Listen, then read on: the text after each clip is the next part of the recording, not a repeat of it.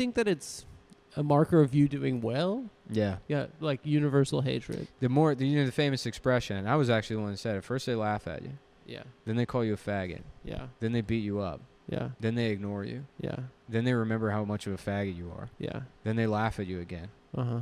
And then you try to reinvent yourself. Uh-huh. And now you're 50 years old and you're creating the new internet. Mm-hmm. Now you're in Dasha's movie.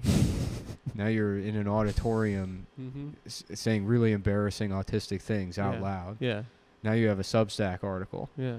Now you're a different kind. You've reinvented yourself, but you're a different kind of fucking loser. Mm-hmm. Now you don't want to say the F slur 3 times in a row.